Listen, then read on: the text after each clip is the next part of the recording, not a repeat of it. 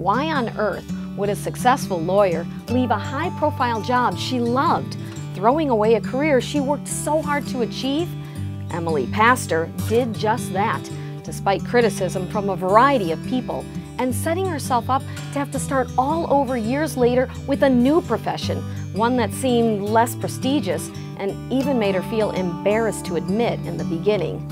If you want to find out how the clash of motherhood and career created a perfect storm that pushed Emily to upend her entire life, then stay tuned for this compelling story from Working Mom Warrior.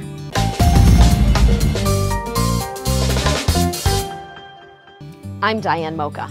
Welcome to Working Mom Warrior, where mothers of all different backgrounds share the ups and downs and hacks of juggling career and kids. I want to take you inside the life and the psyche of a mom who endured an emotional journey to find her own unique version of work-life balance. It's something I understand after spending 4 long years confronting my own trials and tribulations after my longtime gig as a television reporter came to an end.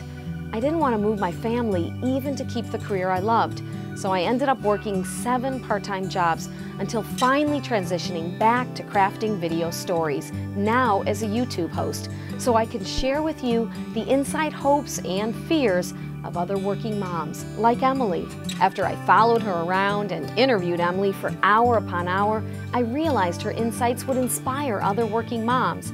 But I got bogged down running in a million directions to pay the bills and raise the kids, so it took longer than expected to finally produce this video exposing Emily's secrets, the first of many profiles I'm sharing with common themes we all face. I hope her story of transformation reminds you that success is not measured by our bank account, or by the grades of our kids, or by the achievements of our mate, or the size of our clothes, or the cleanliness of our house, but by the feelings in our heart. I use every minute that the kids are in school in my sitter hours, and I think it's easiest to put myself at the bottom of the list.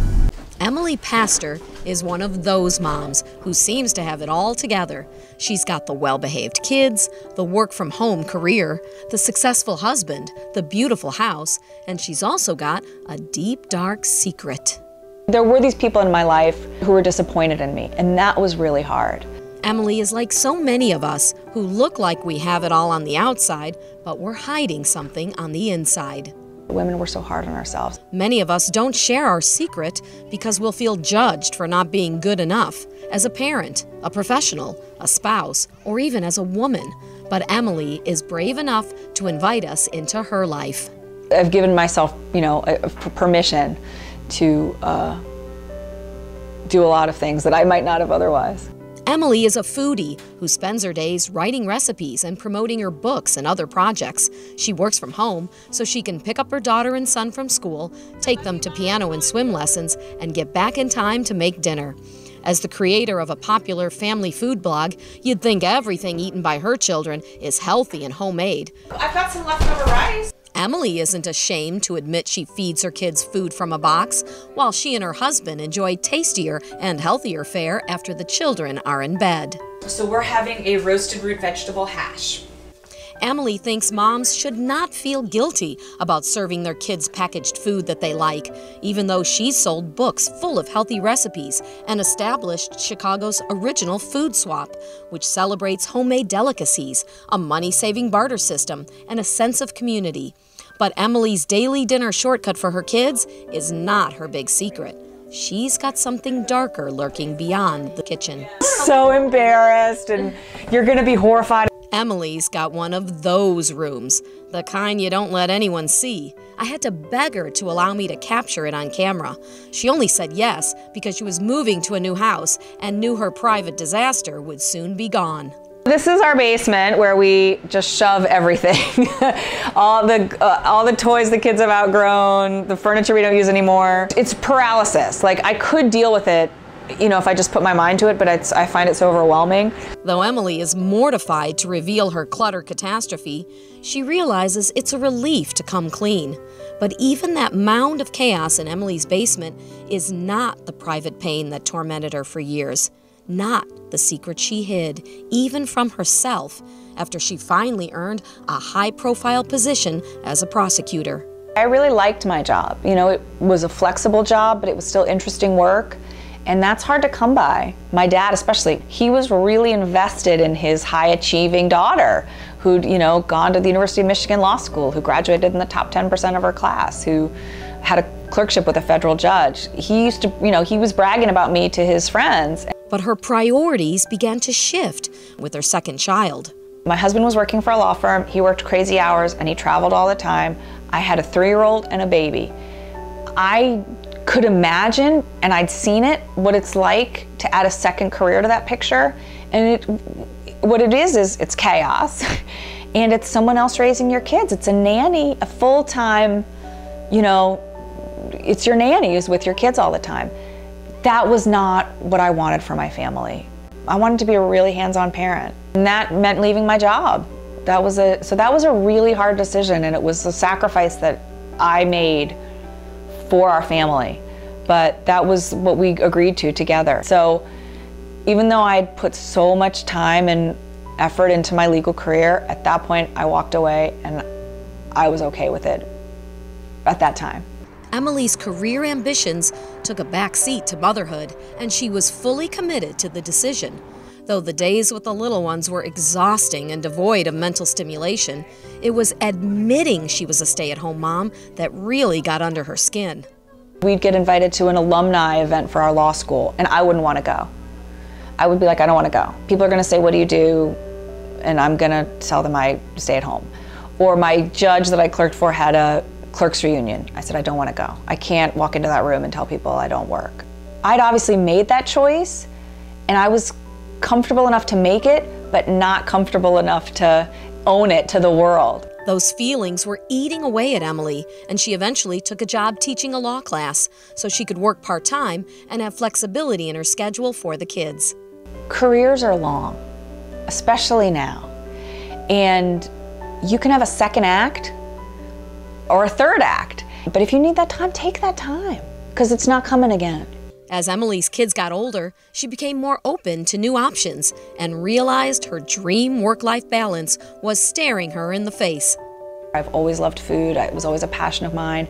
She left the part-time professor gig and the law for good and cooked up a plan to start a food blog, which grew into her idea to create Chicago's first food swap.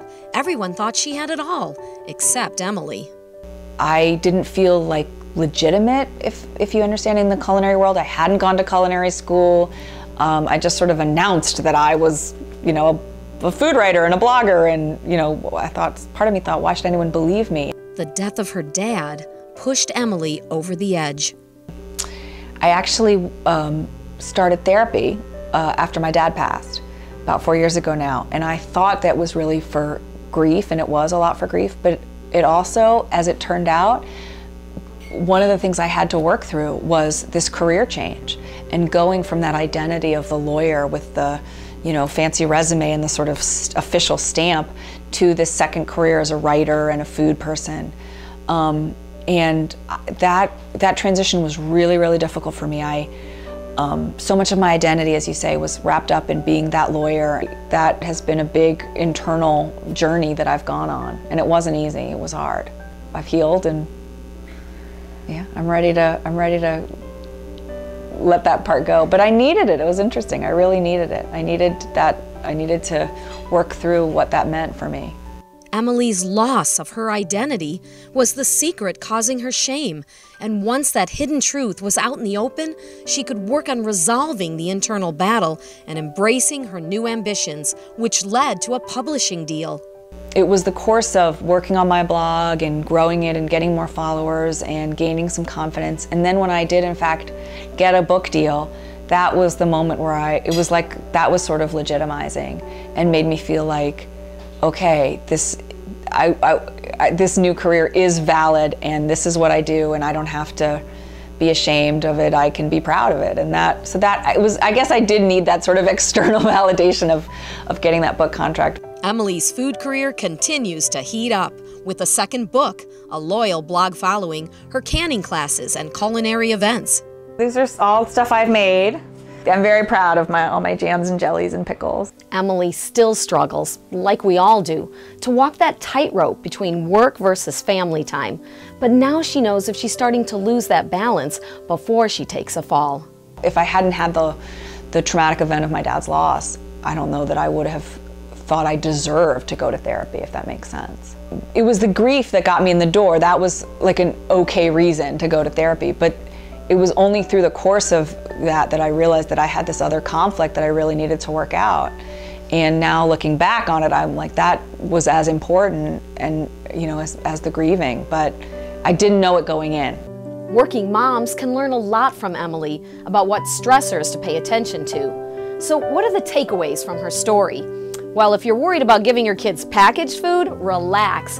And remember, even foodies feed their kids what they want within reason rather than having mealtime battles. And if you avoid having friends or family over because you're embarrassed your home is a mess, let down your guard like Emily did. And remember, your true friends are there to see you and not your house. Finally, if you feel disappointed in yourself because you just can't handle it all, whether it's frustration, emptiness, or fatigue, know that we've all been there, and that's the time to take those feelings seriously and reach out for help. It doesn't have to be a huge life trauma. It can be any kind of struggle. You deserve it. You know, you deserve it. It's worthwhile. It was for Emily Pastor, our first Working Mom Warrior. I'm Diane Mocha, and I'm looking for the next heroic mom who can help others by sharing her own dirty little secret. I hope the story you just watched and my other videos remind you we all feel frustrated at times, but it will get better. I believe working moms who accept their strengths and weaknesses are better able to prosper day in and day out. And I want to help by sharing more strategies from other working moms in my next video to give you ideas and inspiration to keep conquering your challenges. So subscribe to my Working Mom Warrior channel and click on the next video to boost your confidence as you relate to the successes and the failures of the working mom warriors who share their secrets so we can all benefit.